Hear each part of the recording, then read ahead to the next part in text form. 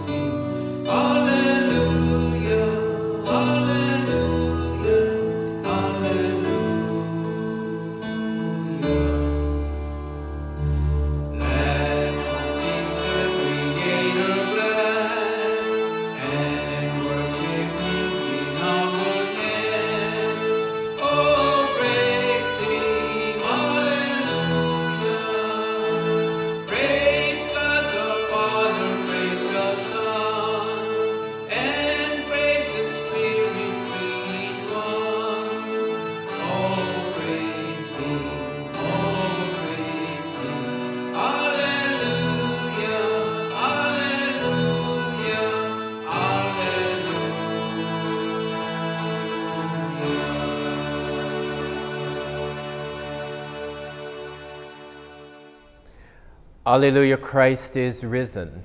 The Lord is risen indeed. Alleluia. Almighty God, to you all hearts are open, all desires known, and from you no secrets are hid. Cleanse the thoughts of our hearts by the inspiration of your Holy Spirit, that we may perfectly love you and worthily magnify your holy name through Christ our Lord. Amen. Glory to God in the highest, and peace to his people on earth.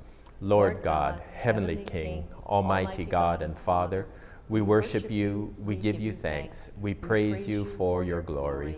Lord Jesus Christ, only Son of the Father, Lord God, Lamb of God, you take away the sin of the world, have mercy on us. You are seated at the right hand of the Father, receive our prayer. For you alone are the Holy One, you alone are the Lord, you alone are the Most High, Jesus Christ, with the Holy Spirit, in the glory of God the Father. Amen. The Lord be with you. And also with you. Let us pray. O God, you have prepared for those who love you such good things as surpass our understanding. Pour into our hearts such love towards you that we, loving you in all things and above all things, may obtain your promises, which exceed all that we can desire, through Jesus Christ our Lord, who lives and reigns with you and the Holy Spirit, one God, forever and ever. Amen. And now we'll have the reading of the lessons.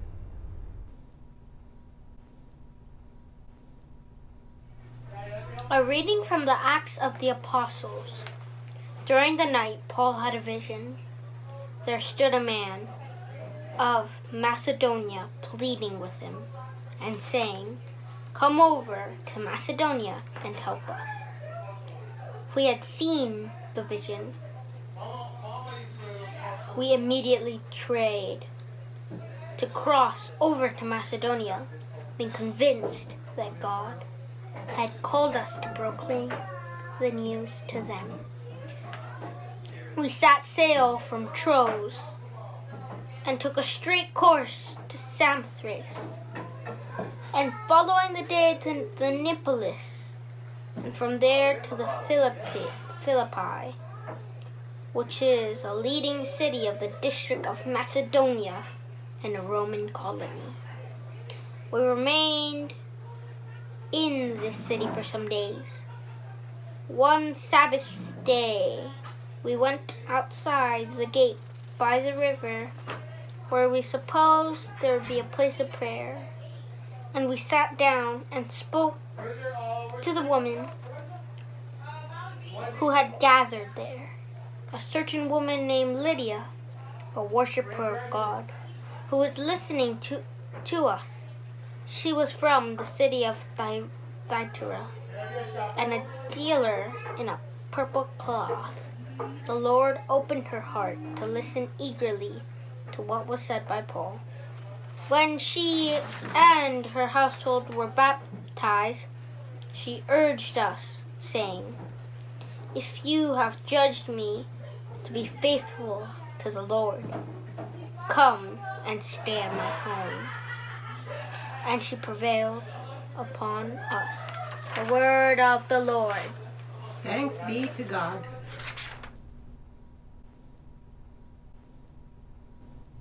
Psalm 67, breaking at the asterisk. May God be merciful to us and bless us. Show us the light of his countenance and come to us. Let your ways be known upon earth.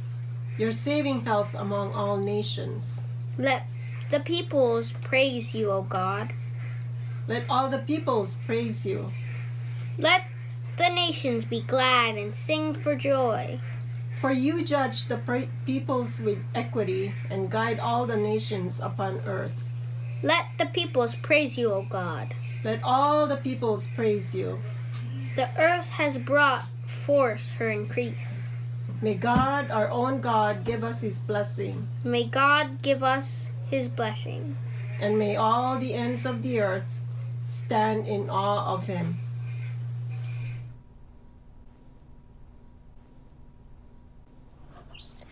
A reading from Revelation. In the Spirit, the angel carried me away to a great high mountain and showed me the holy city Jerusalem, coming down out of the heaven from God. I saw no temple in the city, for its temple is the Lord God, the Almighty, and the Lamb.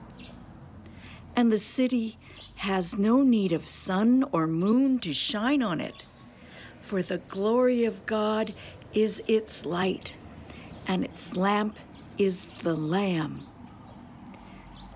The nations will walk by its light, and the kings of the earth will bring their glory into it. Its gates will never be shut by day, and there will be no night there. People will bring into it the glory and the honor of the nations. But nothing unclean will enter it, nor anyone who practices abomination or falsehood, but only those who are written in the Lamb's book of life.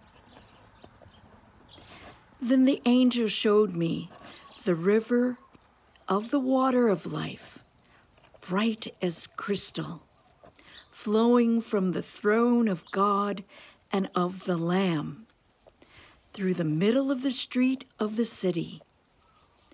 On either side of the river is the tree of life, with its 12 kinds of fruit, producing its fruit each month.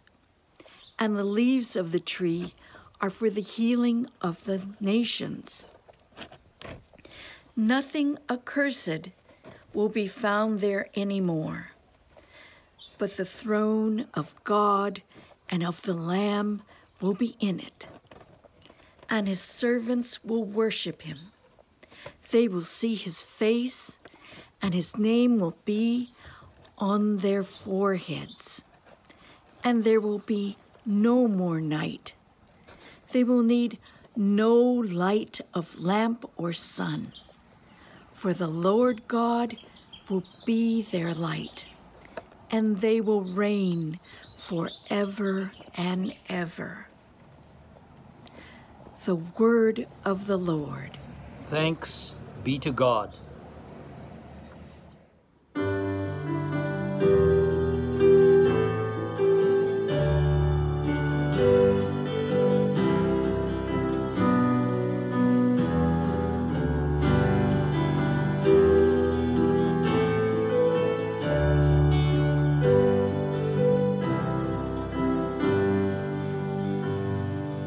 Spirit of God, unseen as the way.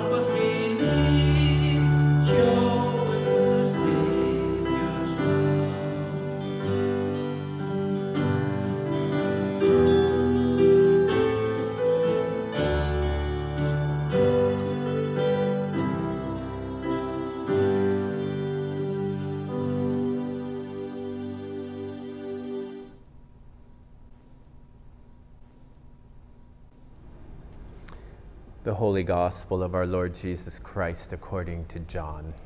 Glory to you, Lord Christ.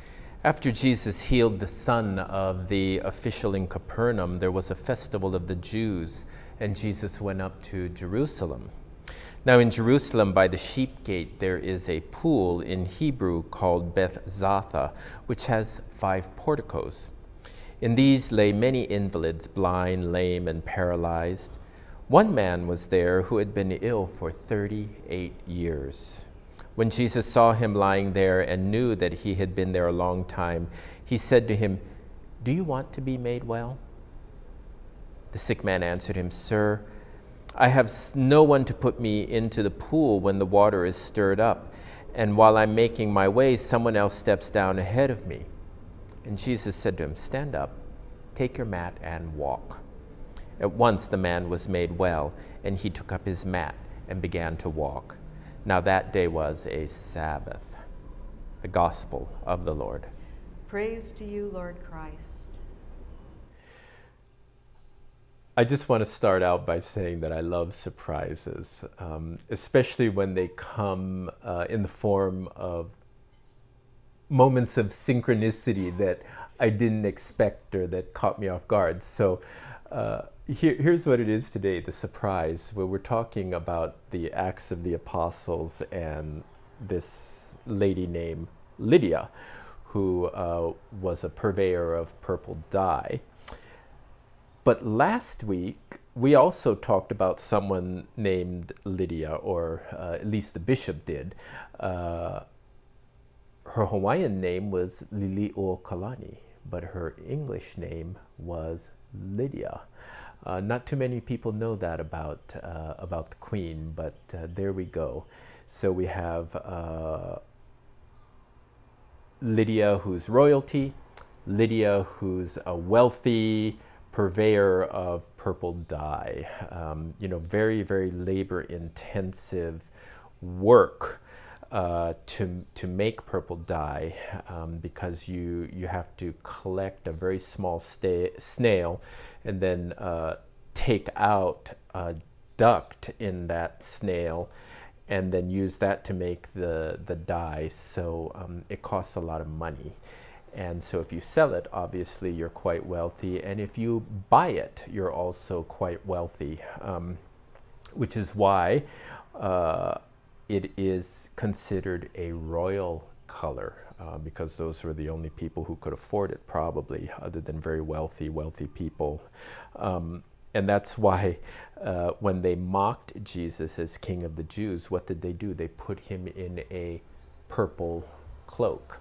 And nowadays, bishops wear purple. Of course, it's not expensive to produce purple nowadays, but if you ever wondered about that, that's why, because it's a color of royalty and prestige and esteem and all that kind of thing. But the cool thing was, through her commercial endeavor, Lydia was able to fund the work of the church by providing the funds needed in order for Paul to do his missionary work. So when you think about it, it's interesting. Our commercial buildings, our land, that's our purple dye.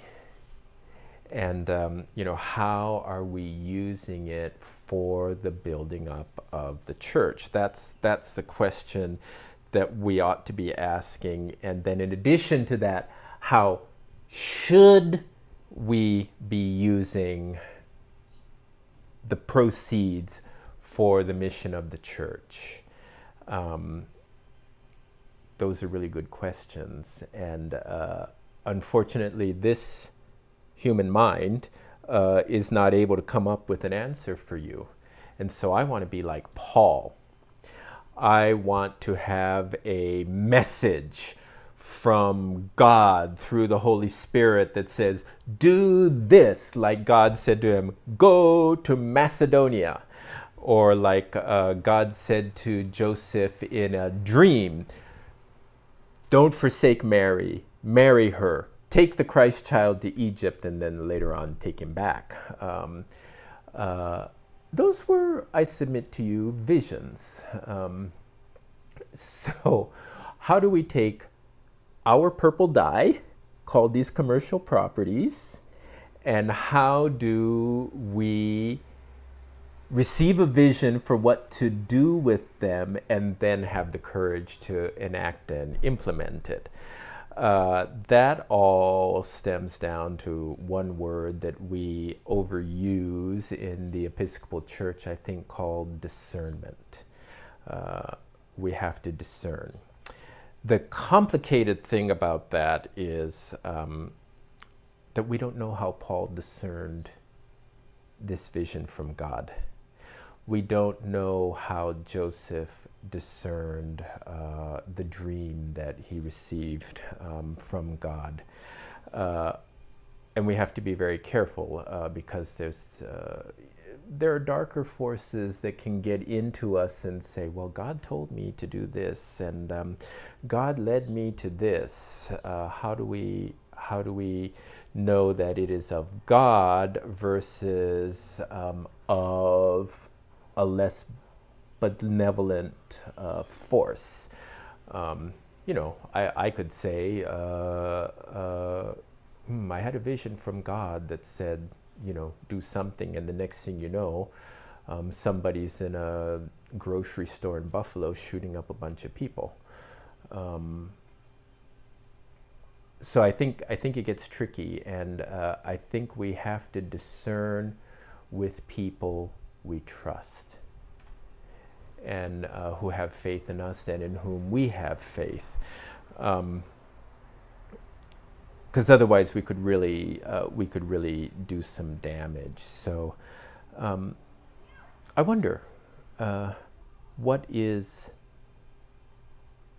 kind of vision do you have for your life? What kind of vision do you have for your work? What kind of vision do you have for your church, and how have you received that vision? And then how do we help you discern that vision?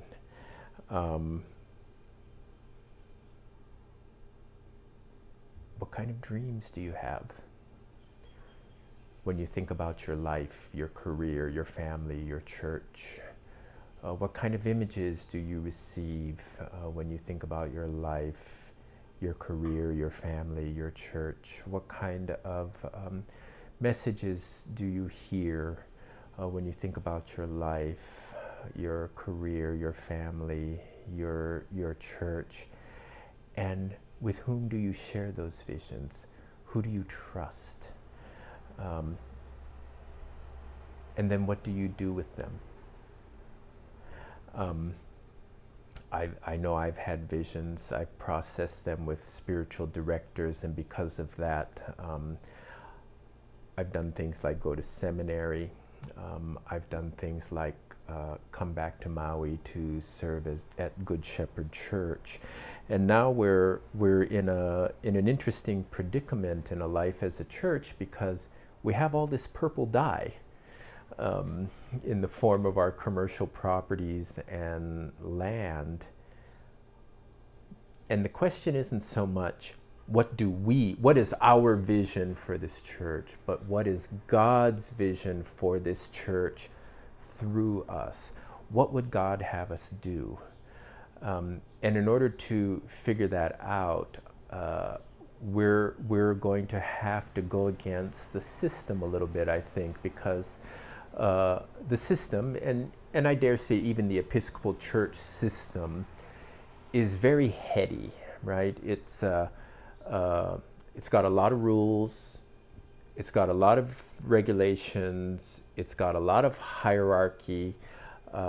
It bases a lot of things on academic study of church history and theology, which are necessary tools to move forward in mission and ministry, but they're means to an end and not the end in and of itself. And so how can we take all of that and let it sink into the heart where the Christ light dwells, so that we can receive the vision and then take it with openness and faith and trust in people in our community. I mean, I wouldn't discern with somebody I didn't trust. And then figure out what God is calling us to do. What does God want for Good Shepherd Church? What does God hope from? Now, I didn't say for, but from Good Shepherd Church. And how are we going to discern that faithfully and then move forward? I don't know. And if I knew all these answers, I wouldn't even need God. So I'm glad that I don't know, because it's going to force me onto my knees and into prayer. And maybe one of those prayers will be, God, give me a vision the way you gave Paul a vision to go to Macedonia and encounter Lydia. And what is that going to be for you when you get down on your knees and ask God for a vision? And how are we going to share that and process it and discern that it's the will of God and then move forward? I don't know, but I'm excited to find out, just like I'm sure Paul was excited to find out why he had to go to Macedonia. And look what happened. He met a lady who used her wealth to help grow and build up the kingdom of God. And I think you and I can do the same, whether we've got tons of money or if we have no money. We've just got to figure out what God's vision is for us and how we live into that vision. And I'm excited to explore and find that out with you. We believe in one God, the Father, the Almighty, maker of heaven and earth, of all that is seen and unseen. We believe in one Lord Jesus Christ, the only Son of God, eternally begotten of the Father, God from God, light from light, true God from true God, begotten, not made, of one being with the Father. Through him all things were made.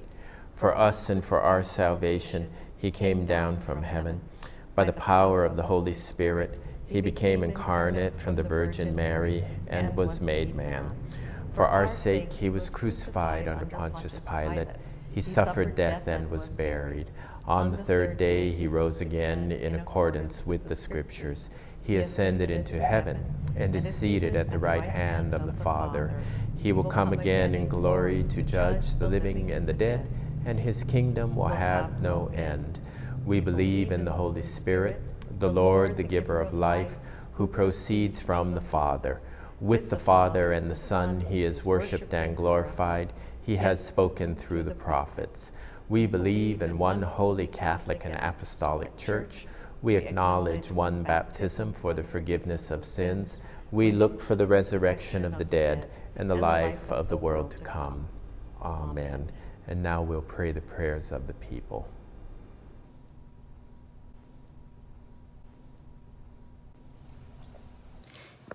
In the Anglican cycle of prayer, we pray for the Church of the province of Southeast Asia, and in our diocese, St. Elizabeth's Palama, the Reverend David Gerlach, their rector, the Reverend Imelda Padasao, assistant priest, and the Reverend Mafi Vaka Mai Lalo, licensed priest, and his wife, Mrs.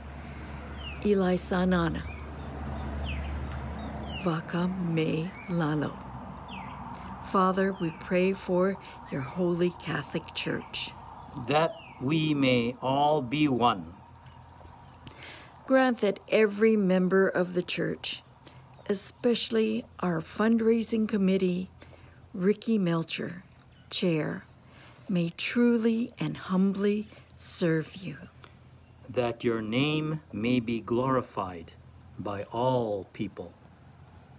We pray that all bishops, especially Michael, our presiding bishop, and Bob, our bishop, and all priests, especially Moki, our priest, and all deacons, that they may be faithful ministers of your word and sacraments.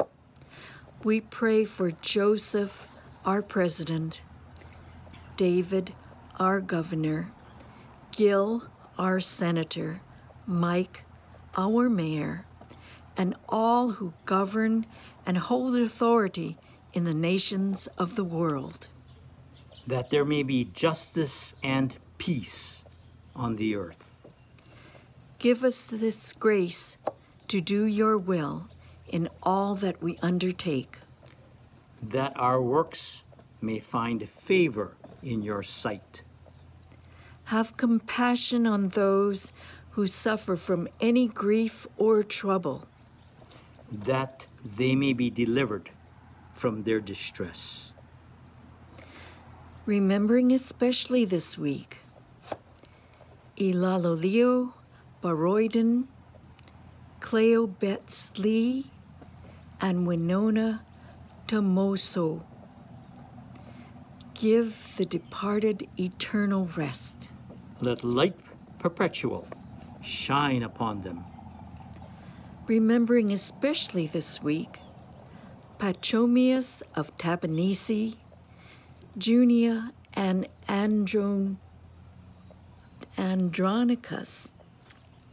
and the martyrs of Sudan and South Sudan, William Hobart Hare, Thurgood Marshall, Dunstan, Alcuin of York, and Lydia of Thyatira. We praise you for your saints who have entered into joy. May we also come to share in your heavenly kingdom. Let us pray for our own needs and those of others.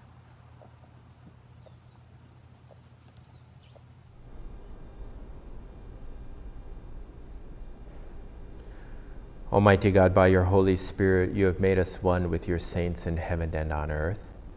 Grant that in our earthly pilgrimage we may always be supported by this fellowship of love and prayer, and know ourselves to be surrounded by their witness to your power and mercy.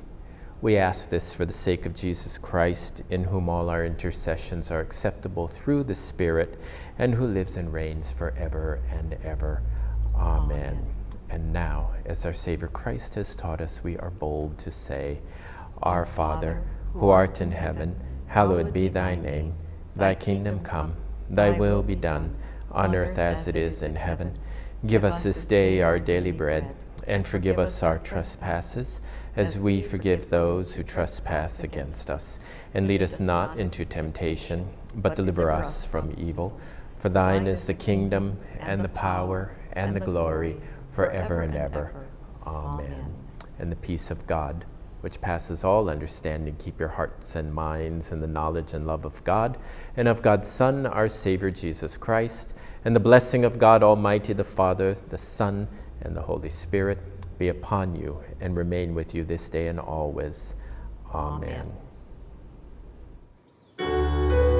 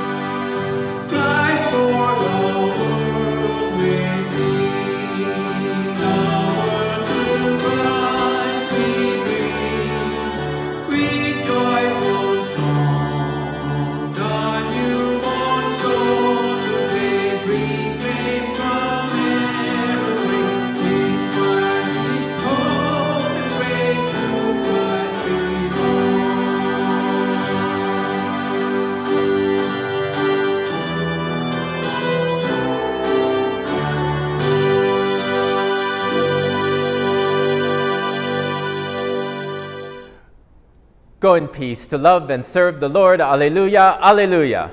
Thanks be to God. Alleluia, alleluia.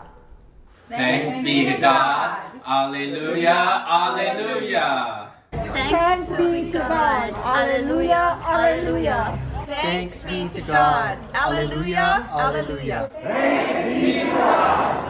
Alleluia, alleluia. Thanks be to God. Alleluia, alleluia.